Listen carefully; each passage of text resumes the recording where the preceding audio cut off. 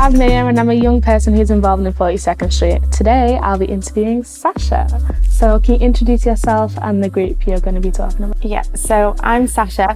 I'm one of the counsellors here, and I'm going to be talking about the Dealing with Depression and Anxiety group. So who is this group aimed for? The group is aimed at young people who are aged between 18 years old and 25 years old who are struggling with symptoms of depression and anxiety. Okay, and what kind of young person expects from this group? The group is 7 weeks long. Sometimes it's 8 weeks, so it will run from 7 to 8 weeks long. It runs with a structure that is underpinned by a model called CBT, which is cognitive behavioural therapy.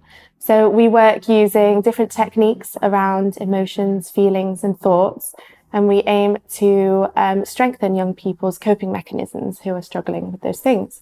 So what does this support look like?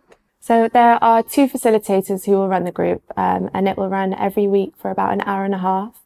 We'll have up to 12 young people who come, and at the beginning it can be really nerve-wracking for the facilitators as well to begin with.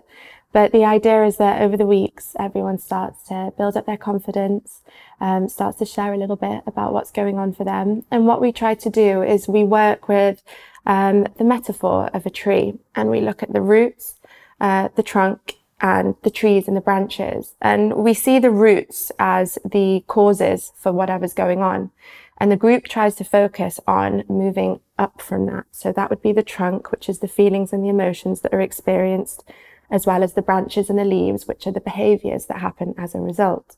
So we try to say that the root causes are saved for one-to-one work. We think that that's a really nice way to describe what the group's there for, and it's to focus on the feelings, the emotions and the behaviours that happen as a result.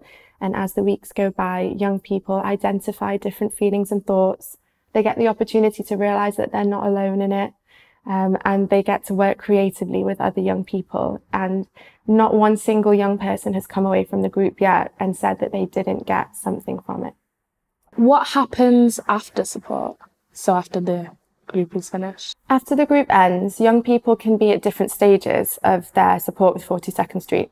So some young people will already be on the waiting list for waiting to begin their one-to-one support. Other young people will have already been seeing someone for one-to-one support and they will have completed that, and other young people will still be having their one-to-one support at the same time, and some young people will only be there for the group. So the opportunities are pretty much endless. You can be in support, you can have support after, you can have had support before, but at any time with 42nd Street you can always re-refer yourself depending on where you feel like you are, whether you feel like you've received enough support, and you can speak to one of our workers to figure out whether you think that there will be another part of our service that's right for you. Okay. Thank you very much. My pleasure.